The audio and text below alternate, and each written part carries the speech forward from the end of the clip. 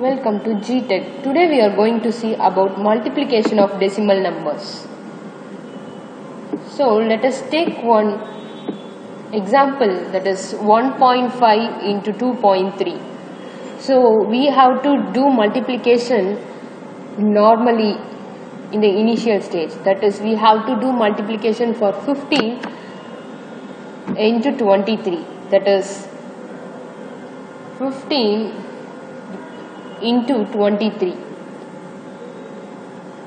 So 5 3s are 15, right? So we are going to mention it as 5 in the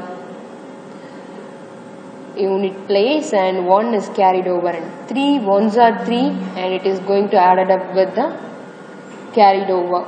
So it is 4 and I am going to add 0 in the unit place, and 5 2s are 10. So 1 is carried over and 2 ones are 2 is 2 plus 1 is 3. So the sum is 5, 4 and 3. So 345. Now we have to add the decimal point in the appropriate places. So in the question they are given decimal point after one digit, that is before one digit they are given the decimal point, that is 1.5, and before one decimal digit they are given the decimal point. So it is 1 and 1, so totally 2. So we have to place a decimal point before 2 digits from the right. So it is 3.45. Let us see another one example for multiplying the decimal number.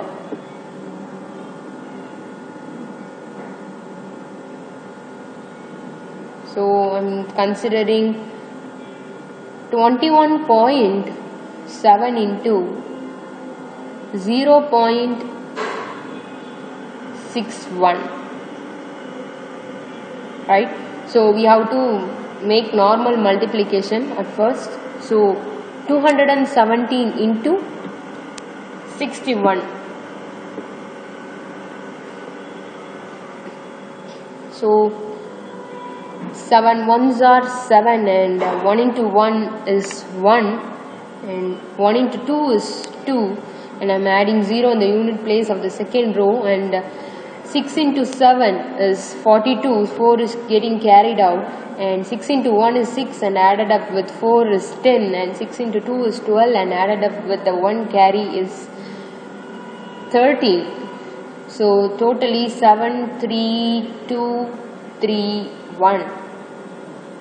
That is 13,237 we have obtained. Now we have to add the decimal number. So it is 1 digit after the decimal and 2 digit after the decimal. So totally it is 3. So we have to give the decimal point before 3 digits. That's the end of the session. Thank you.